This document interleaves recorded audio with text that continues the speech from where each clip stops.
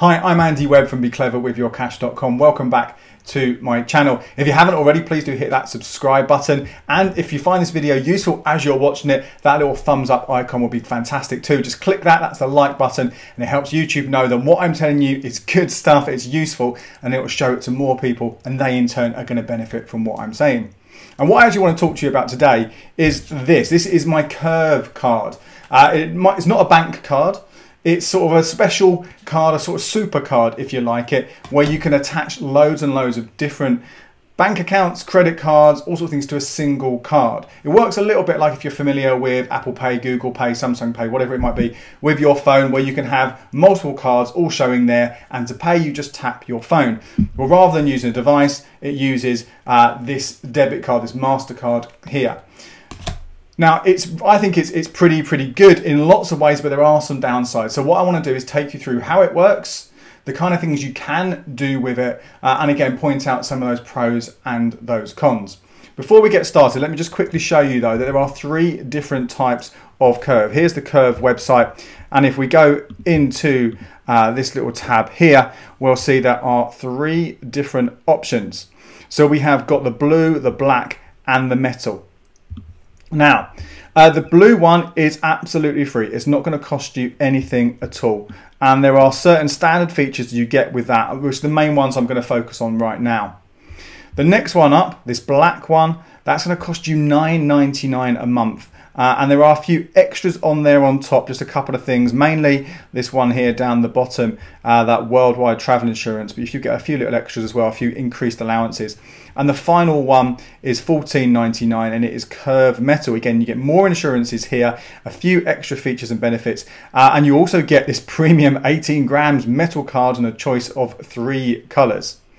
Now, personally, I think that's a bit of a stupid thing to be sort of taken on by. I know lots of people like this, they like having that premium card, but you're paying a lot of money for it. But I will go through all those different cards, what they essentially do offer, how they differ at the end, so you get an idea of which one you should be going for, which one might work best for you. So let's just go back very simply to how this works. As I say, when you apply, and it is only via the app, you have to have a smartphone. Most of you are going to have that, that's fine. You download the Curve app, and then what you do is you apply there and then. Now, there is actually a bonus code. You can find different ones for this at different times. I've got one which I will share in the links below. So if you want to get that free £5 right now, it does sort of change from time to time. You enter that code when you apply, free £5 credit applied to your account when you make your first purchase with your Curve card. And you need to do that within 7 days of applying. Okay, so it's not long, but you can get a free £5. Anyway, so you open up the app, make your application, really simple. And because this isn't a bank account, you are not going to be sort of credit checked for anything, okay? You are literally applying to get your hands on the app and to get your hands on one of these cards. When you've got that, done all that, so the card will come in the post. They say it should only take a few days. That will come to you and you can start using it then. You actually can view your card on the app. It has a feature on here where you can see the long number, you can see the expiry date, and you get those 3 digits from the back as well. So you can start using it digitally straight away.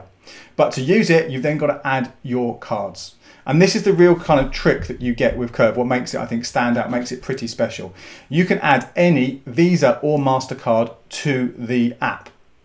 You do that very simply. Most of the time you can take a photo, you hold your phone over your banking card, and it will kind of pick up all the data and bring it through, put it all through. Sometimes you have to manually enter it. And it does work with pretty much most Visa and MasterCards. It should work with all of them actually.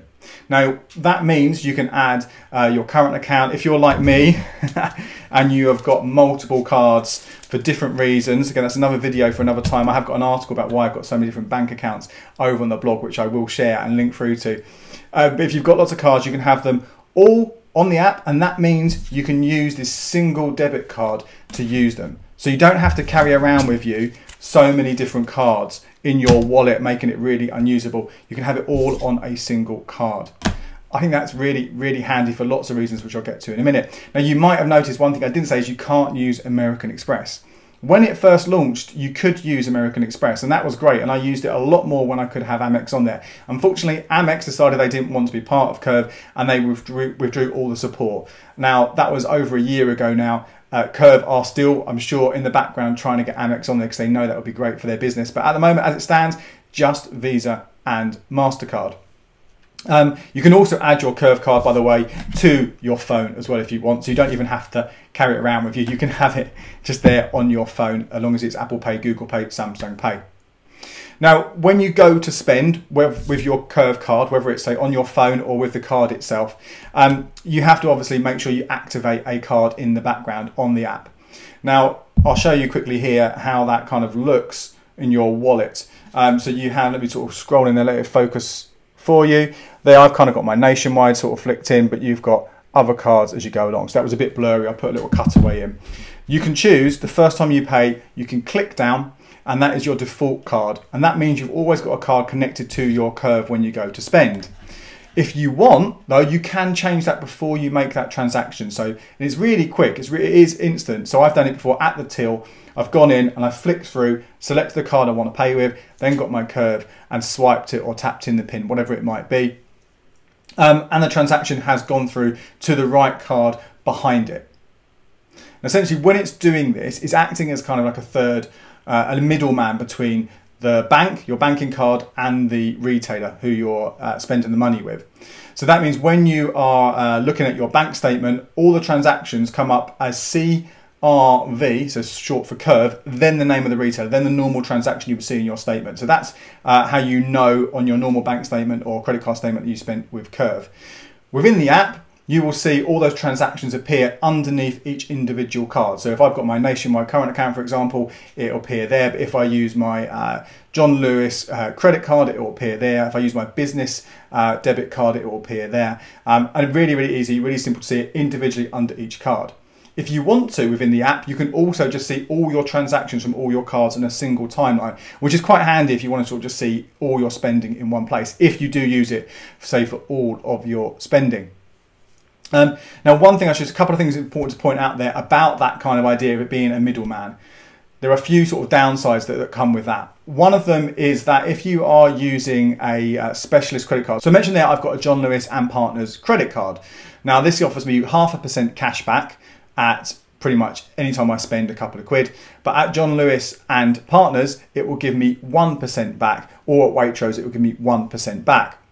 Now, if I use my John Lewis and Partners card at John Lewis or Waitrose via the Curve card, it won't necessarily know that I'm shopping in those shops. So actually it would only give me that 0.5%. It won't give me that full extra bonus of 0.5%. Similarly, you know, sometimes you get your credit cards, your banking cards have special cashback offers.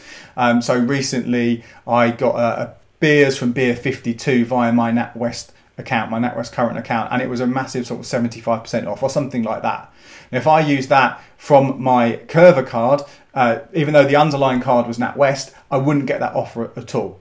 So you've got to be careful there about missing out on sort of benefits that you get specifically with your underlying card that you've attached your Curve card to.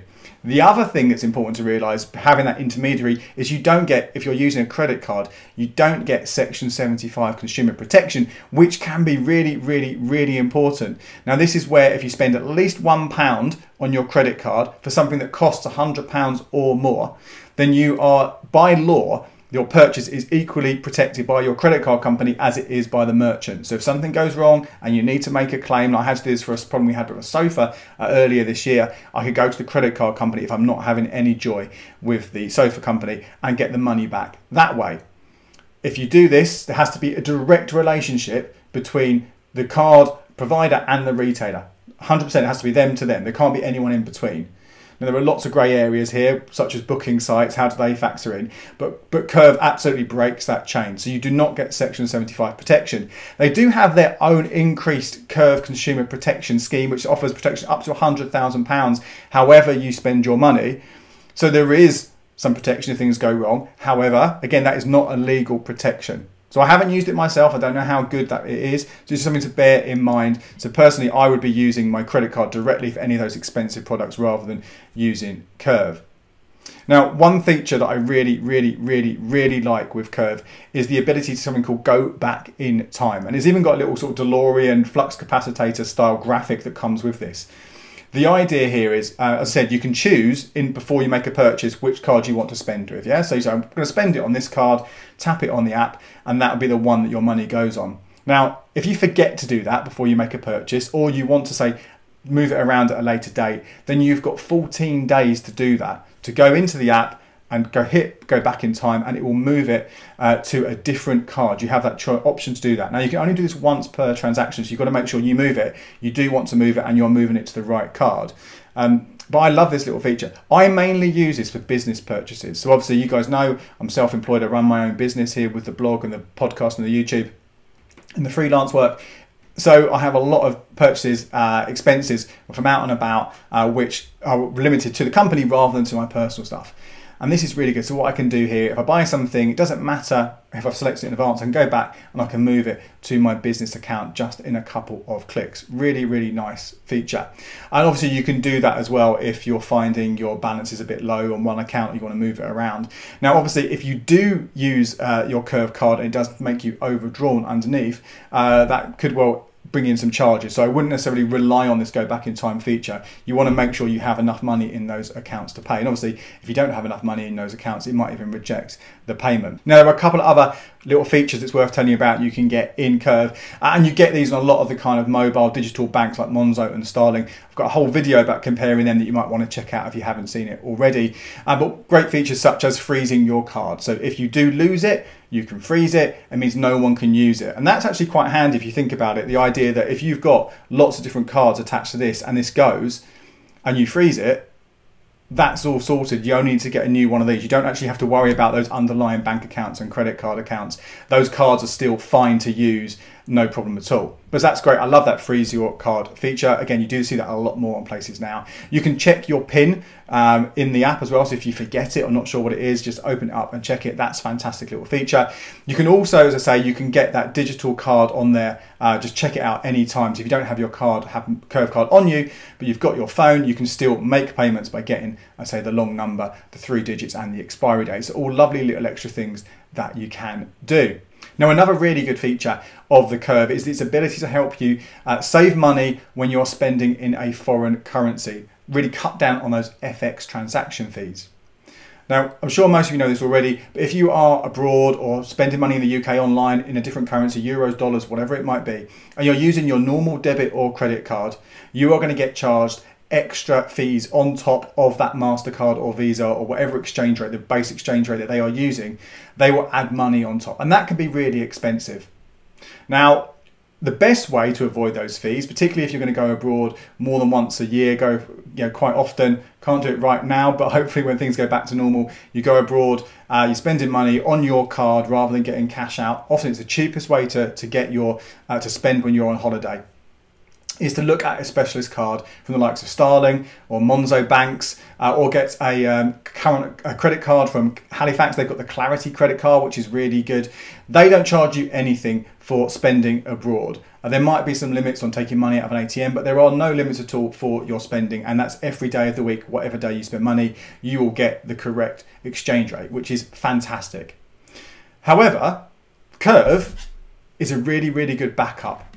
So I would have one of those cards or buy 2 of those cards as your main spending accounts abroad, but then I would take your Curve with you, and that, because what they do, if you are spending on your Curve card, even if it links through to one of those expensive underlying accounts, your Santander, your NatWest, your Barclays card, whatever it might be, you will not get charged any FX rates, any of those extra charges on top of the currency conversion. So that will save you a decent bit of cash. Now, it's not perfect. So for example, if you've got that free blue version, you can only spend £500 in a foreign currency every 30 days. It's a rolling 30 days, but it's a £500 limit. Most people, I think, on holiday, there's a good chance eating out, taxis, whatever it is, if you're mainly using cards, and I tend to mainly use cards when I go on holiday now, you could probably very easily hit that £500 limit just on a kind of a 3-4 day holiday.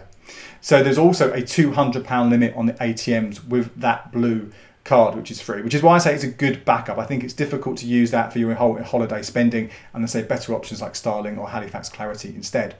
If you upgrade and get that black card, the $9.99 every month, then there are limited transactions you can make with the card by tapping it or using your PIN. You can use it as much as you want, so as you would with Starling, Monzo and so on, so no limits there. And there's a £400 rolling 30-day limit on cash machine withdrawals in a foreign currency.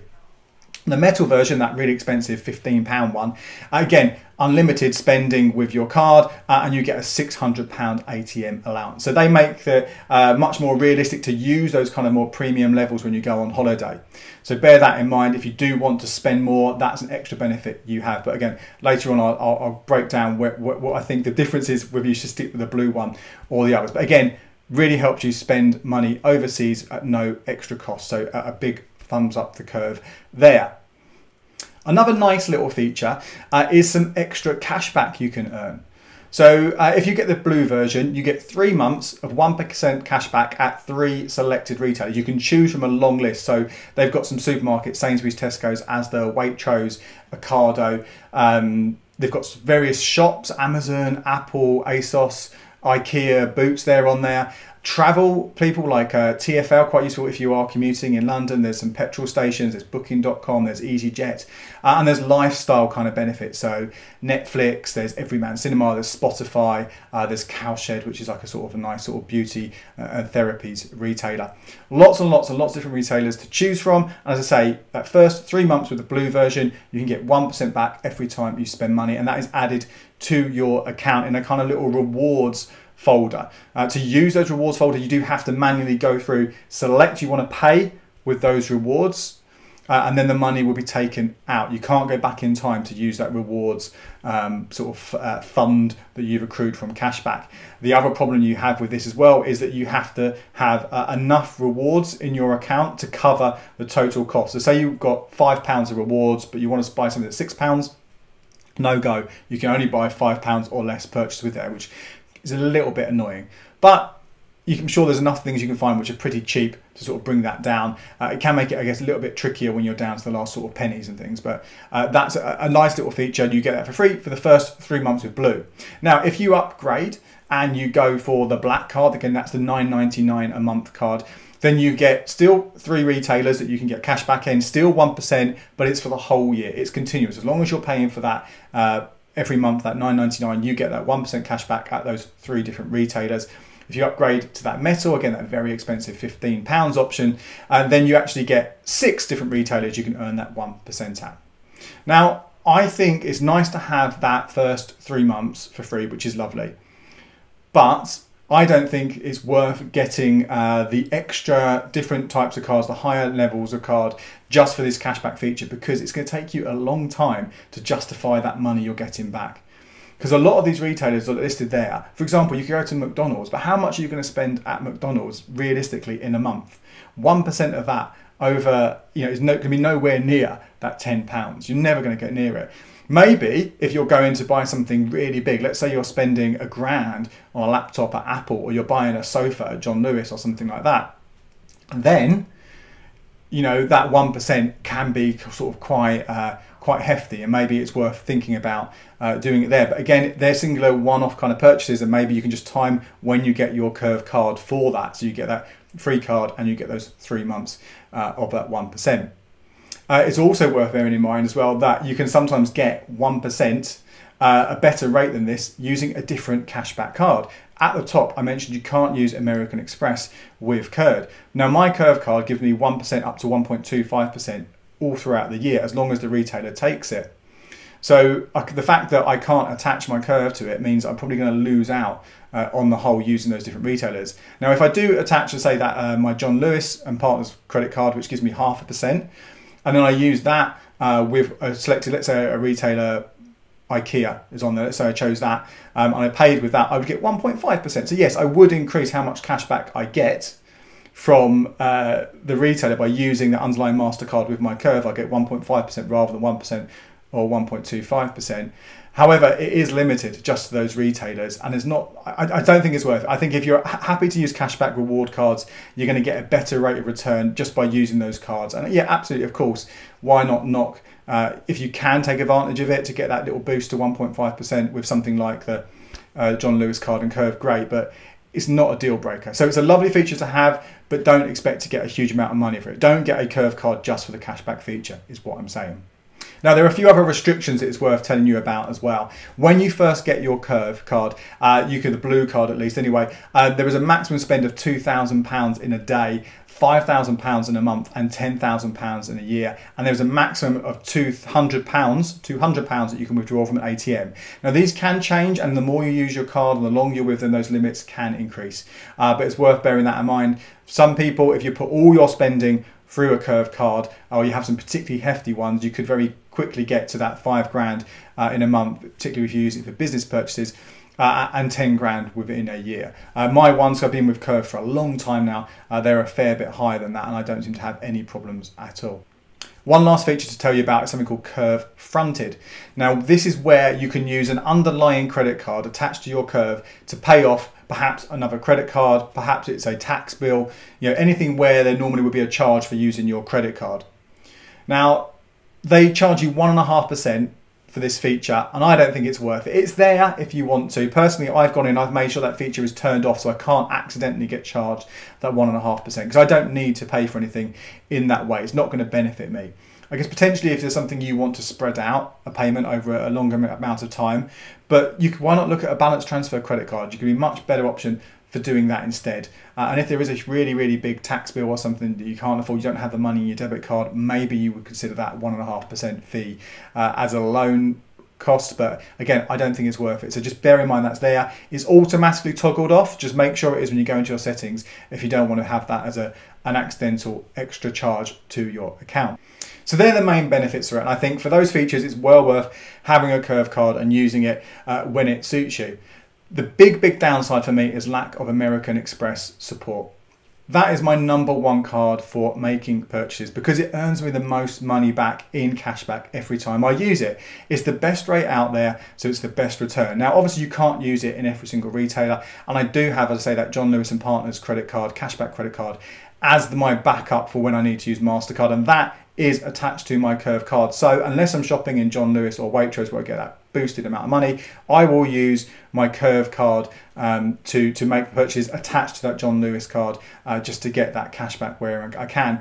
But as I say, it's not that often because of Amex not being on there. Now that might come back. It was there in the past, and I know Curve have been keen for a long time, well, since they started to get Amex on there, because they know it would be good for their business.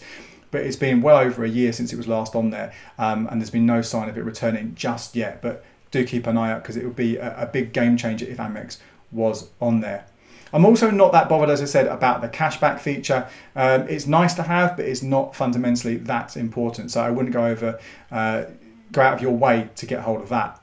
Anyway, so that's the blue card. I think the blue card is well worth getting. When we look at those black card at £10 a month and the metal card at £15 a month, I think you've got to weigh up what you get for it. So the big difference with the black card is that you do get some travel insurance on there, which is okay. An important thing with any packaged account when you get travel insurance is you need to make sure that it covers you for what you need. Now at £10 a month, so it's 120 quid a year, you've got to ask yourself, could you get an annual travel insurance policy for less elsewhere? And I think the answer is going to be yes. Which means, even if let's say you're paying 60, 70, 80 quid for that annual travel insurance, even if you're paying 90 quid, you're still overpaying 30, 40, 50 quid for that feature. The extra thing you get, that all year cashback, okay, great, but you've got to make sure you choose those retailers wisely, the ones where you are going to spend a lot of money. So maybe it is the supermarket you use, maybe it's somewhere where you're going to go for a big purchase, you know you're going to go and buy something very, very expensive. But not the smaller stuff, because you're not going to get your money back at all. Netflix, £10 a month, that costs you, so you'll be getting 10p, £1.20 over a year. Again, that's a long way, isn't it, to cover that big difference between buying things separately. The next one, that metal one at £15, you do get some extras on top of that. So you do get your phone insurance, you get a rental car collision waiver insurance, and you get airport lounge key access, as well as, I say, that double the number of retailers you can get cashback with from 3 to 6. And obviously you get that metal card. Again, I've got the cheap blue version. I don't think it's worth paying extra for those things because I'm confident I can get them cheaper elsewhere, and I'm not worried about getting a metal card.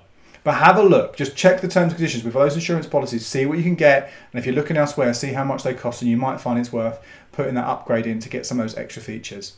But fundamentally, I think Don't pay for them. They're not worth it. Get a blue card. Keep it in your wallet at all times. Either use it a lot or just for when you go traveling. It's a very, very handy addition to have.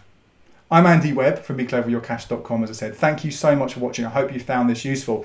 If you have found it interesting, please do make sure you hit that subscribe button and that like button as well, just below this video, to make sure that other people also get to find the stuff that I've just told you about, hear about all these bits and pieces as well. Let me know if you've got a curve card, how you use it in the comments. Be really, really keen to find out about that as well. Until next time, cheers.